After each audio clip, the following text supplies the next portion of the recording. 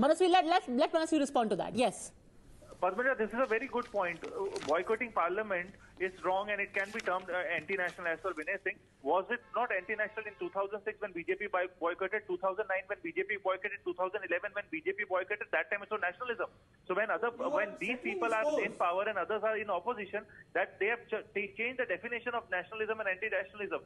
That is not how the country functions. If Rahul Gandhi has done something wrong, book him under the IPC. Why don't you book him under the IPC? A simple question has been asked since last 1.5 months when the JPC would be formed. JPC in the past have been formed and the Congress was in power against the Congress Prime Ministers. In Harshad Mehta scam, in Beaufort scam, in Augusta Westland, every time JPC was formed. Why is BJP shying away from JPC? Yeah, this is very good. I think what RPG said, he should say it in the parliament.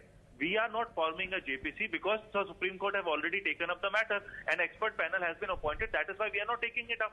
There is a complete difference between expert panels being appointed by the Supreme Court and JPC being formed. In the past also, all the incidents which have happened, which have led to JPC being formed, expert panels in the past have also been appointed, but JPC was appointed. JPC is appointed because these are the people, the representatives of people are directly representing in the parliament, and they should know the truth, and the people of this country should know the truth, and that is why JPC have been appointed in this country. This is how the JPC functions. This is not any other committee which is a